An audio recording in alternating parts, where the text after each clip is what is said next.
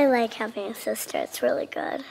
Sometimes she does bad stuff, but a lot of the time she's good and a lot of the time she's bad. I was very jealous. Why? I was mad that Mommy and Daddy would take care of him more. I was always not gentle with him, but then now I love him. I should have loved him when I was littler, because then I get to carry him around like a baby. Now he doesn't love me.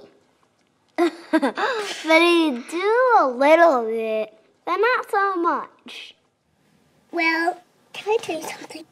Instead of having her out of my mommy's belly, another mom had her, and so she couldn't take care of her, so we said, we can take care of her.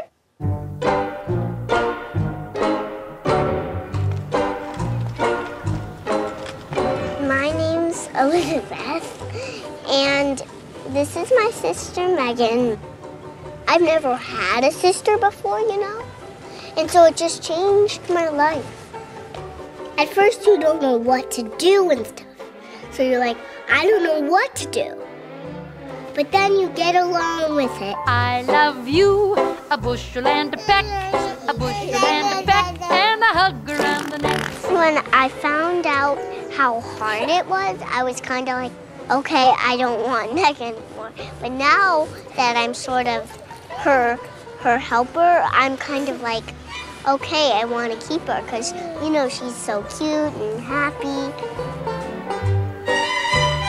I love you, a bushel and a peck, a bushel and a peck, and it beats me all to heck.